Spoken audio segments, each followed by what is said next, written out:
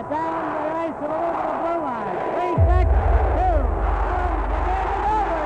The Toronto Maple Leafs have won the Stanley Cup. 1967. Mention that year to a certain sect of hockey fans, and a gluttony of emotions will come pouring out. Disappointment, anger, embarrassment, agony, bewilderment.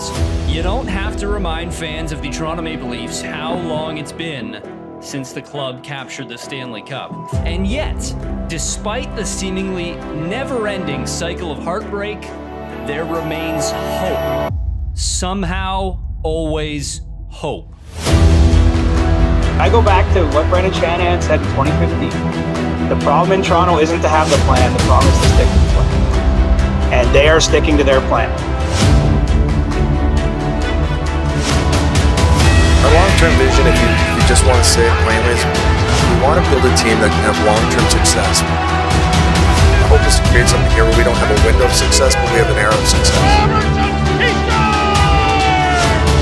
The Leafs and the city of Toronto are synonymous, something that can't be said for very many centers around the face of the planet.